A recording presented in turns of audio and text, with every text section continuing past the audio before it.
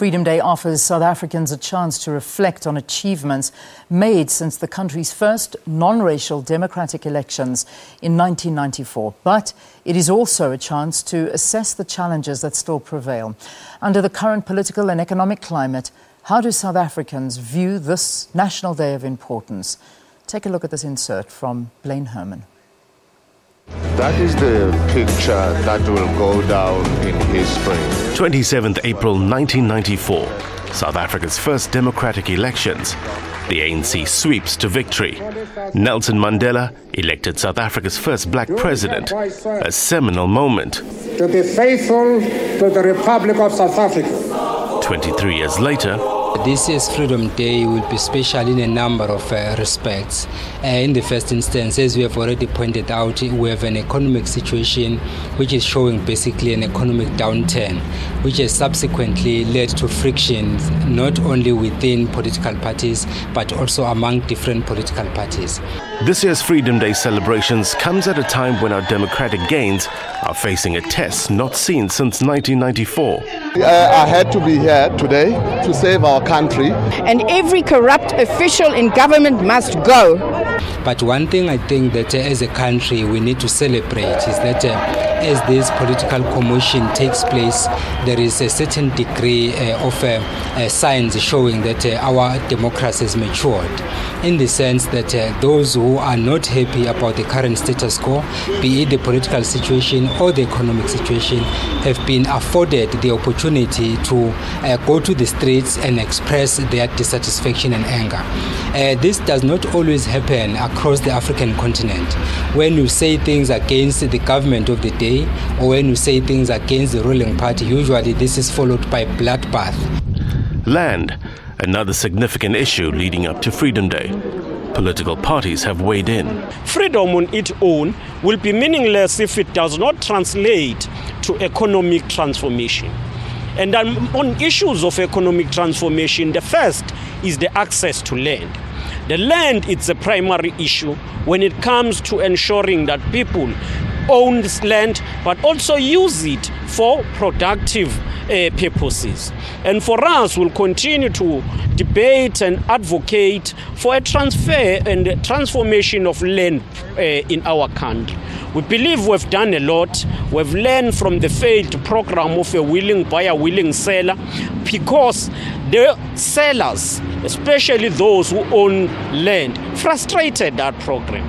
And therefore, we're saying we must move ahead with the process of the Value General, but that process on its own does not solve all problems. Hence, we're advocating for a transfer of land. Transformation of land should be easy, speed, and cheap. And that's why we're saying the ANC government must consider ensuring the transfer of land. Expropriation of land with no compensation seems to be the only solution to the problems we're facing today. All we are saying, for example, if there's a commercial land and it's productive, now you have workers there, you have those who are claiming the land. What's the point of getting a land which is contributing to our economy? Now you've got a land and you're not using it to benefit our economy. All we are saying is simple. Get those who are workers, for example, in a farm, to have shareholding in that farm. Then with that shareholding, you are now empowering those people financially instead of having a farm and you fail to produce what is already producing in that farm. So what we are saying is find means where those who are claiming the land can benefit out of production, because you mustn't stop production. Constitution of our country has already provided for that, because expropriation is already provided for, but with compensation. And we really believe in that. Personally, if I express my personal opinion, I think that I believe in that, because I know that in my experience during the days of economic sanctions and so on, having traveled in the West extensively, I know that if we say expropriation without compensation, that we will hardly get anyone, say an investor in the West, feeling that our country is a safe destiny for the investment. Land must be restored back to those who owned it. But of course, that has got to be done within legislation. And we must avoid a situation where our country is taken to anarchy, because we don't need that. But we must speedily, within legislation, and say, let land be restored to those who own it. You know, that land was taken by the minority, and the majority of our people are dispossessed. Within the crucible of economic downgrade, the question of land is very important, because once you restore land, once you give education to our people, training, skills to our people, because that must be factored in as well.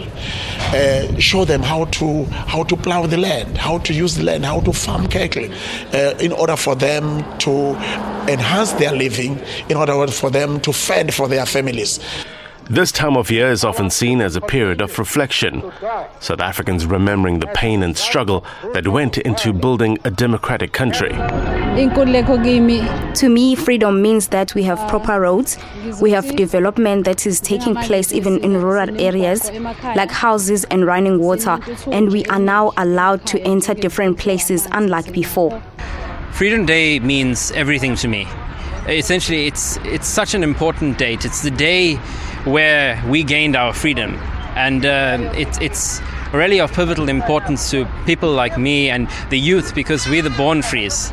We sit in an area where we can, in an age where we can have a say. It's important to celebrate because it's another day to bring people together and to remember what we've fought for so long, and it's a holiday so everyone can have a good time and share their views and thinking about it, and especially at this time we really need to come together.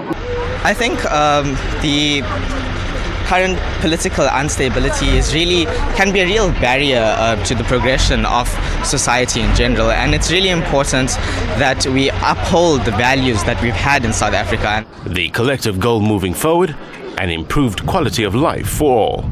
Blain Herman, SABC News, Durban.